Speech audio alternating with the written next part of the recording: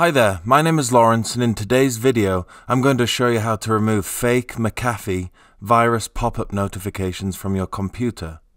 So I recently came across this issue when I was working on my dad's computer, and he told me about some McAfee pop-ups he was receiving, saying his subscription was expiring and his computer was infected and the pop-ups were relentless and wouldn't go away.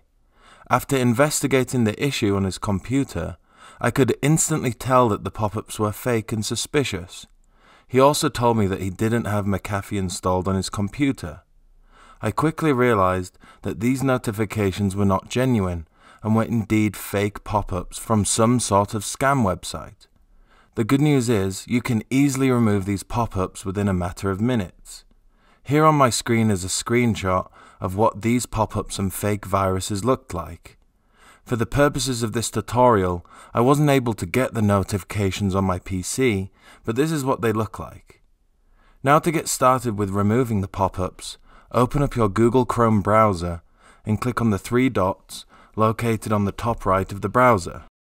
Now click on the Settings option at the bottom of the menu. In the Search Settings search field, type in Notifications and click on the Site Settings option. Now on this screen, scroll down to the bottom of the screen and click on the Notifications option.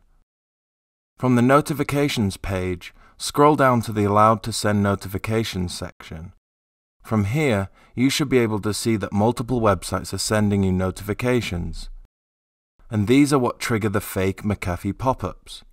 All you have to do for each of these is to click on the three dots for each of them and then click on the Remove Website option. This will now remove the notifications and prevent the pop-ups from appearing on your computer. And it's as easy as that.